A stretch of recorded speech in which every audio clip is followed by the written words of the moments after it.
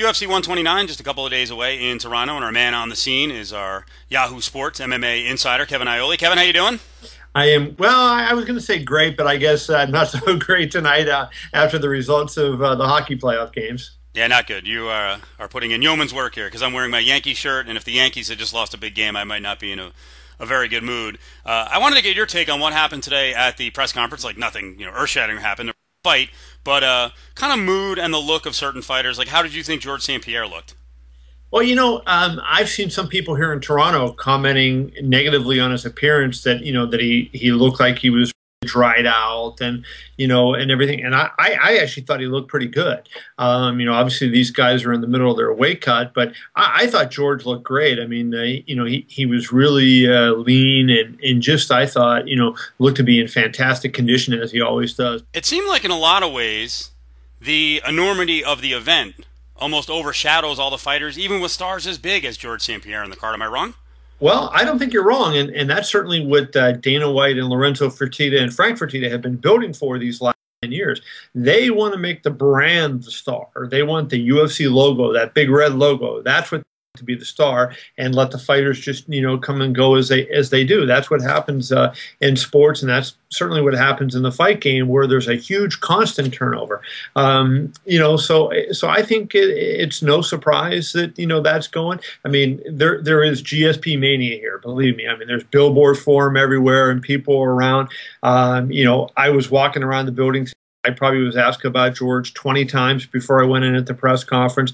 There were people lined up at 8 o'clock in the morning waiting to go in. It was crazy, and everybody that I've run into so far has been a GSP fan. So, certainly, he's not, being ignored by any stretch of the imagination. But I think, that what we're seeing is really the results of 10 years of work and of vision from the Fertitta brothers and Dana White. It looked like there was a heck of a turnout from the Canadian media, right, from the Toronto press? Oh, incredible.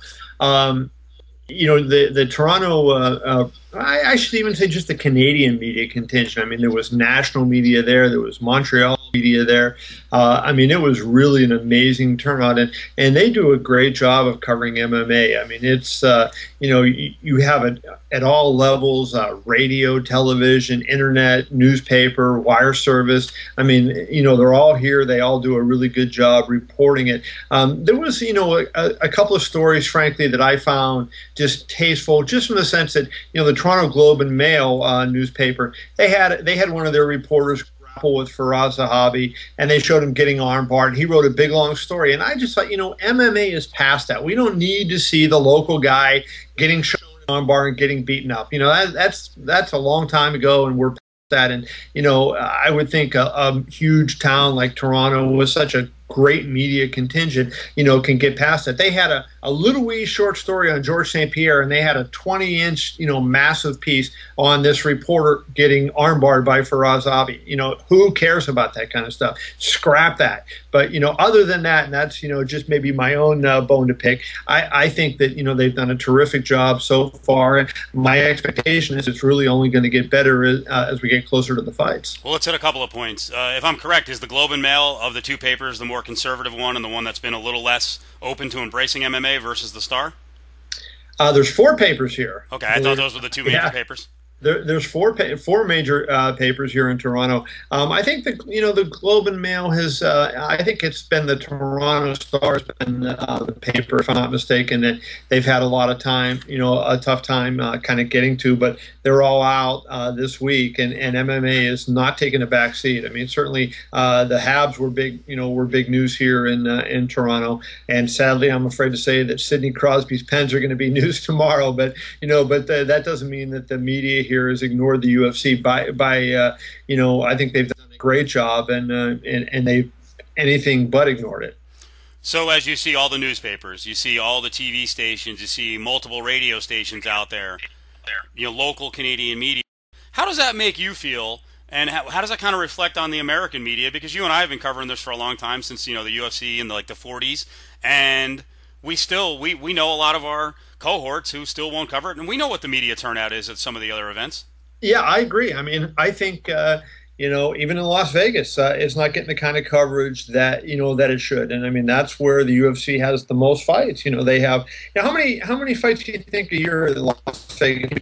Between ultimate fight nights and tough finales and regular cards, they probably have 8 or 10 shows a year there.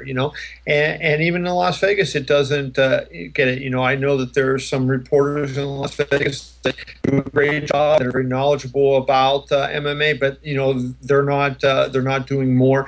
I just don't understand, how in this day and age, given what's been demonstrated is the interest of the fan base, that this sport isn't covered more by all forms of media. If you're a newspaper and you're trying to sell newspapers, I mean, it's demonstrated. Put it on your online product, because kids are in the going to the online product and looking at it, and I just think that it's somebody with their head in the sand if they're not doing that. Well, I mean, let's go back to the way the UFC has kind of presented it in terms of the size of the event. We go to boxing, and the 50-plus thousand that was at the first Pacquiao fight, 40-plus thousand, kind of forced the Dallas media to put boxing, back on the front burner. I want you to kind of compare what the venue is going to be like. Some of the words, some of the whispers you're hearing about Cowboy Stadium versus what Rogers Center is going to look like. It's funny that you asked that, because I asked Dana White that today. I said, do you think this venue will be better for the fights than Cowboy Stadium? Because Dana was at the Pacquiao-Clottey fight in Dallas, and so he saw the big screen and everything, so he knows what that was like. And he said, I'm going to go out on a limb and predict we're going to have a better experience.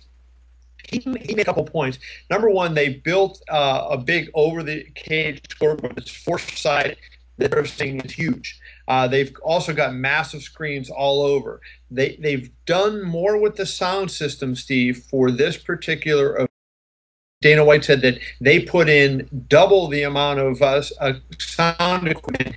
He said it's going to sound better in the 500 level than regular arena sound anywhere. He's talking about it's going to be incredible atmosphere in there.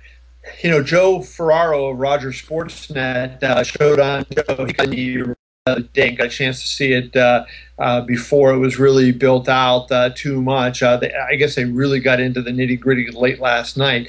And Dana White's keeping it as a surprise to this point, despite our request. So it sounds like it's going to be, that they've managed to get quite the experience. Because one of the things about going to a UFC show, Steve, is that it's the experience as much as anything else, and they need the acoustics and they need the video boards and all that. My guess is they're probably going to do something similar to what we've seen at several top-ranked fights. Not the Cowboy Stadium fight, but some of the other fights where they've had this huge scoreboard, like you said, it's either circular or four-sided. You mentioned four-sided. If they do that, I'm telling you, from the boxing I've been at, those things are incredible. I think it'll be great. Yeah, I think it's going to be very interesting. And the good thing for people will be is they're looking, they can just glance up as opposed to having to glance to the side. And see, apparently there's going to be all sorts of video boards in this place. And so the first 8 rows, I know this, the first 8 rows on the floor, which would be like the baseball box seats, they're not selling those because the seats back on the ground are going to be risers. The cage is going to be kind of in the center of the field. If you think of it as a football field, pretty much in the middle of the football field. So that's the story today from Toronto. We'll check in again with Kevin Iole from Yahoo Sports, our lead MMA writer, tomorrow. And remember, Kevin knows this, but everyone else should. The pay-per-view starts early. Starts at 9 o'clock Eastern instead of 10 o'clock Eastern, and you can watch it right here on Yahoo Sports. Yahoo. See you, Kevin. Bye, Steve.